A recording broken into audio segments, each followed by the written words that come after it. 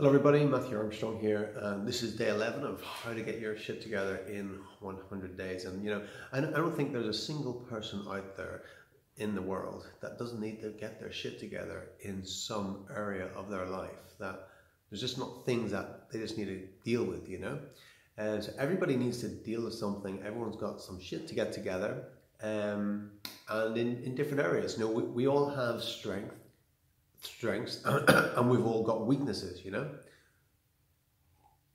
Cup of tea. So we've all got strengths and we've all got weaknesses, and it's important to focus on our strengths and let others help us with our weaknesses.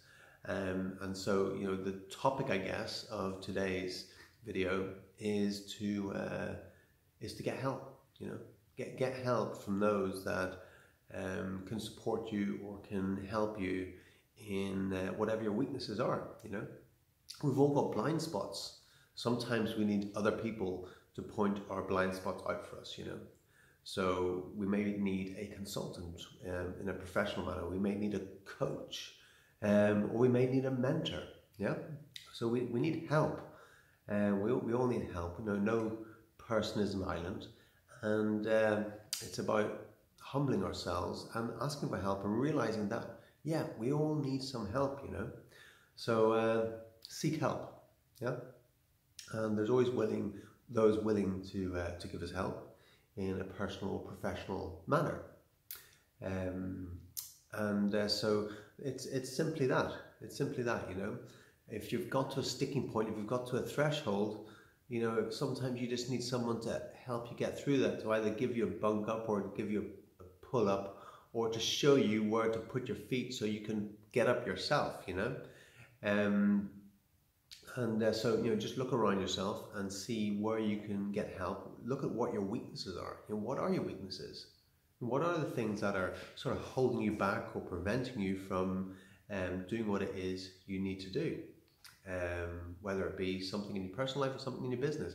I'm a big believer in doing the things that you're good at, and then either outsourcing the things that you're not good at, or getting others to help you with the things you're not good at. Or depending on if you've got a business or something, is delegating the things that you're not good at. So then you can really focus your energy and attention on doing the things that you're good at, and that's going to give you more. That's going to be more productive for you. You're going to be much more productive instead of floundering with your weaknesses. Is to focus on your strengths and then get others to support you and help you with your weaknesses. That's my belief, anyway.